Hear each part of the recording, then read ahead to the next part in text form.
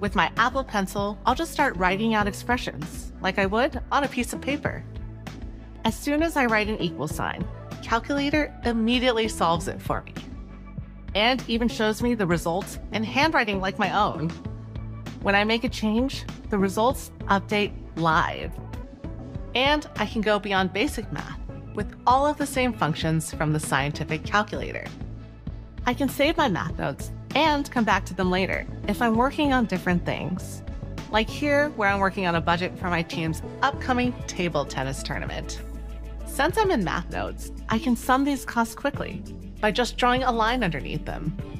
It's so natural. Math notes are also really powerful when it comes to more complex math. Here, I have a physics problem my teammate and I are working on. We're calculating the maximum height of a table tennis ball when I hit it with different speeds and angles. Math Notes supports variables, so I've declared a few here, and there's an expression below, which uses these variables to help me calculate the height. What's powerful about variables is that if I change one, like the velocity of my shot, it will change the related, and